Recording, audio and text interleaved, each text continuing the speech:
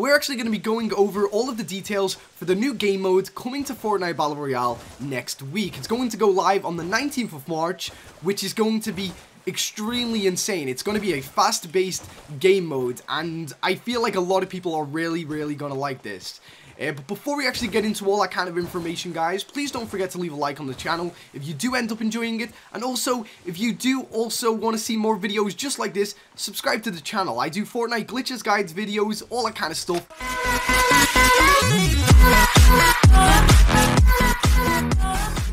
But anyway, talking about the new game mode, for those of you who don't know, it's actually going to be called Blitz, the Blitz game mode. This is only going to be running for around about a week or two, and some of these patch notes regarding it look absolutely insane. Bear in mind that other Battle Royale games have actually already done this game mode, such as PlayerUnknown's Battlegrounds. When they first introduced custom games, a lot of people really quickly created this game mode, and they said it made the game 10 times better. It made it more insane, it made it harder to loot. They said they loved it though, so hopefully, because Fortnite's map is a little bit smaller than PlayerUnknown's Battlegrounds map, this will be absolutely insane. Like, I'm talking, as soon as you land, already there's going to be about 20, 30, 40, 50 people dead within the first couple of minutes. I can guarantee it. But anyway, Epic Games actually released some patch notes, and I just kind of want to go over them. So first one that they said is that Blitz has a much shorter storm time, resulting in faster and more intense matches. So what that means is, the minute that you land, the storm is automatically coming in at you. So the more likely chance of you surviving is if you land directly middle of the map, because obviously, you know, the majority of the times you'll, like, let's say for example you land at Snobby Shores and the center of the circle starts in the middle of the game mode, you're probably going to die straight away. So a good tip for you guys: land center of the map. I'm talking Salty Springs, all that kind of places, you know, it's somewhere central. Other than that, they said that the maximum match length is going to be 15 minutes. Normally when we actually play Fortnite Battle Royale, it normally takes around about 20 to 22 minutes when you play a game, so that is a significant difference in time. So 15 minutes per game at most. But I guarantee it's not going to last that long. I know for a fact it's going to last around about 10 minutes or something like that. Like, easy wins for those who are really good at this game. Other than that, as soon as the match starts, the storm circle is already closing in over the island. So you don't get 4 minutes to loot. It is literally grab your loot and go. You need to grab one weapon. If you find one assault rifle, grab it and run if you're landing on the outskirts of the map, you know? Other than that, they have done some really big adjustments to the loot that are available to you, such as they've increased the chances of treasure chests. Why am I like this? They've increased the chances of treasure chests spawning from 50 to 70%, all the way up to 80 to 90%. So everywhere that you know a treasure chest spawns, it is 80 to 90% of the time going to be there. So pretty much guaranteed in my opinion. Other than that, they've increased the chances of ammo boxes spawning from 65 to 80%, all the way up to 85 to 95%. So please make sure to check around all of cooks and crannies around the rooms, you know, underneath the stairs. Get as much ammunition as you can, guys, because you're going to need it. Other than that, the floor loot spawns are nearly 100% of the time. So anywhere where you know a weapon spawns, it will pretty much guarantee be there, guys. So just loot everywhere that you would normally do. Or yeah, just kind of check everywhere around the house, because there's loot in every room. Other than that, the supply drop spawns are going to be lessened from 180 seconds to 80 seconds, which is insane. So every 80 seconds, there is going to be a supply drop coming down on the map. Is that right? That sounds insane. What? That sounds absolutely insane. Okay, so every 80 seconds, there's going to be a supply drop. Is that right? If you guys know, comment down below.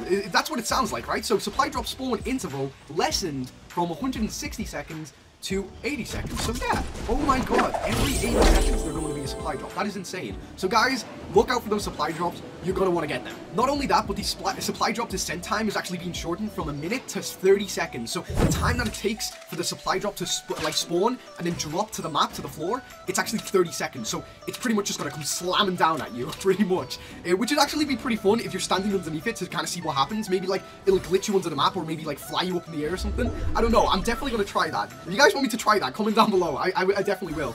Other than that, launchpad spawn time is now greatly increased. They haven't said what the percentage is, but assuming that the map is constantly closing in, I feel like there's going to be a heck of a lot of launchpads. I'm talking even more than you found in the gold playlist. So yeah, crazy.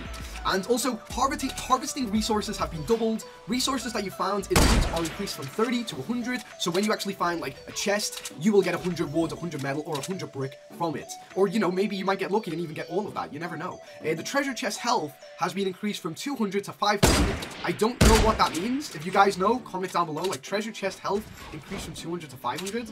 That makes no sense to me. I don't understand what that means. I guess, like, for those people who've been mistakenly hitting it, maybe that's what that means or something. I don't know. But other than that, ammo box health has also been increased from 120 to 250. I honestly don't know what the whole point of that is, but, you know, if you guys understand why they've done that, comment down below. I would love to know.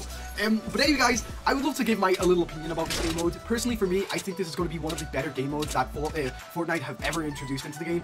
Just solely because Fortnite is such a fast-paced game anyway. I never really, like, kind of thought it could get any faster than this, but obviously it can. And now that they've actually done, like, the supply drops, the launch pads, and increased the loot, that is insane. And that is such a great, like, kind of idea to do, because, yeah, everybody's going to have weapons at the end of all this. I know for a fact that in the last game mode that was just out, the 20v20v20v20v20, they never really increased all of the spawns for items and for loot boxes or ammo boxes, and I was just struggling getting ammo to kill people. Like, I was getting, like, top 20, and I was, like, on 10 ammo, and people would just constantly steal ammunition for me. Like, it was insane. I don't even know.